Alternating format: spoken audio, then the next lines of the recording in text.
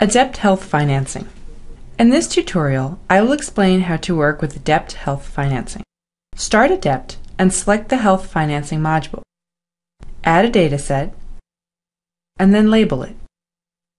You can perform analysis on either the individual or household level.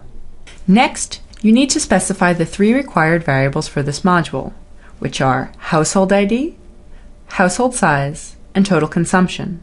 Note that household total consumption must be gross of all health payments. Additionally, you can specify non-food consumption. Specify household weights to get population representative estimates and define survey settings to obtain correct standard errors. In the ADePT Health Financing module, you can provide more than one poverty line, separated by a space. The next step is to specify health payments. Drag and drop corresponding variables for social insurance contributions, private health insurance premiums, out-of-pocket payments, and taxes. Note that it's possible to specify more than one tax. Check the Use NHA Weights box to apply National Health Accounts weights to calibrate survey variables. Enter corresponding weights as fractions. Multiple weights can be used for multiple taxes, but these need to be entered in the same order as the tax variables. The last step is to select which tables and graphs are to be generated.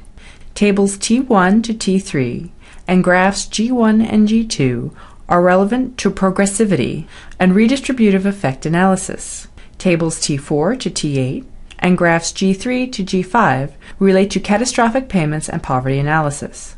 Using the radio buttons on the main form, you can indicate whether tables should represent quintiles or deciles. Specify whether you want standard errors and frequency to be produced with your output, and click Generate to start processing the data.